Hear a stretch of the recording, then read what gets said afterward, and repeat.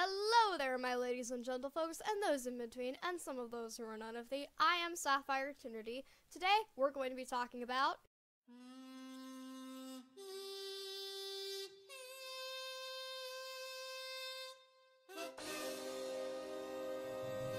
Yay!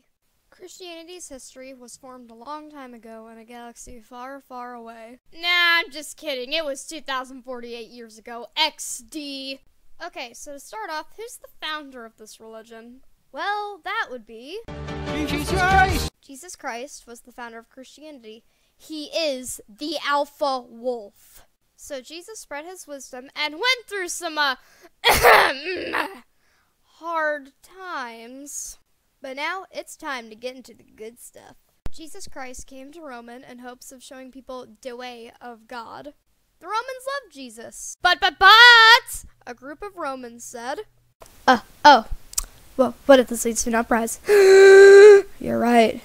Yeah, so what should we do about it? Hey, I have an idea. Yes? Let's kill him! Brilliant, Jim! So Jesus was tried, beaten, and then finally crucified. And as if things couldn't get any worse, they legit gave away his possessions right in front of the man. You guys suck! But now, it's time for a plot twist. So, Mary, the mother of Jesus, went to visit her son's tomb. Upon entering the tomb, however...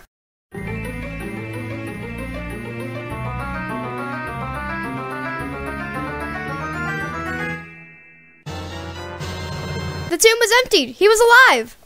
Jesus then came back to Rome and he met face to face with his killers. The Romans were ashamed of themselves. Jesus Kun, please have mercy on us. We're sorry for killing you.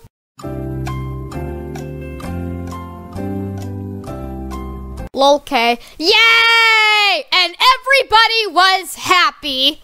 Now, another important founder of Christianity was somebody by the name of Saint Paul. Saint Paul. Saint Paul was originally known by the Saul of Tarsus. He eventually became Saint Paul and began visiting, sending letters, and spreading whimsy to Christians alongside Jesus. Paul also helped form the rules of Christianity a bit. He announced that Christians did not have to be Jews. As a result, the religion grew larger due to non-Jews joining, slowly making Christianity the largest religion in the world. Wow! Jesus eventually had to go, but his mark on Romans stayed behind, and Christianity began to morph on its own. We now practice religion and Christianity's official place to worship Jesus. Jesus, which we call a church. The pastor, or the worship leader, reads from our religion's holy book. The Bible. This is the Bible. The Bible is our holy book, containing the history of Christianity. Some Bibles have our religious symbol, the cross, on the front cover. Christianity also has certain beliefs about God. A few of them include: we are monotheistic, meaning we only believe in one God. We also believe that Jesus is the Son of God. We also believe that God created the universe and that He knows all. You're a wizard, God. Finally, God is everywhere and He can see all. He sees you reading your fan fictions. I'm looking at you, Ella!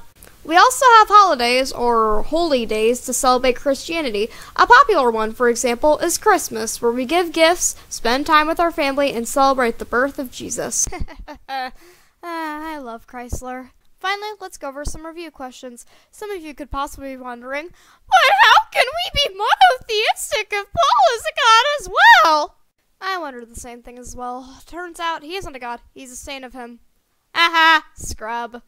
Now, a question that has started many flame wars on the internet is, if somebody goes against the Bible, would it be a sin? Well, the answer to that is yes. Christianity was just beginning at the time, and forgiveness wasn't really much of an option. You pretty much only had one chance before it was a game over. Please don't hate me. Anyways, that's the video, or Christianity. I hope this video made you laugh. That's what I tried to do.